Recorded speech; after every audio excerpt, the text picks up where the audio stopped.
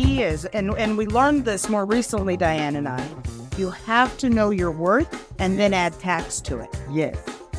Oh, drop the mic. Oh, can we drop this? I can't drop this mic.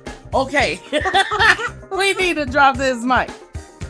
Let your worth. Know your worth. Know your worth. Because you have to, if you're in business, you're a business. You're not a charity. Know your worth.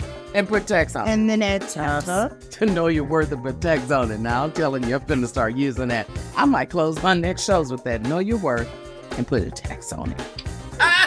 Absolutely. I'm stealing it already. But it is. And when you start with that mindset, you're not gouging, but what you're doing is you're making sure that you are getting your worth. You're not undervaluing yourself, because if you undervalue yourself, eventually you're going to undervalue your brand. That's right.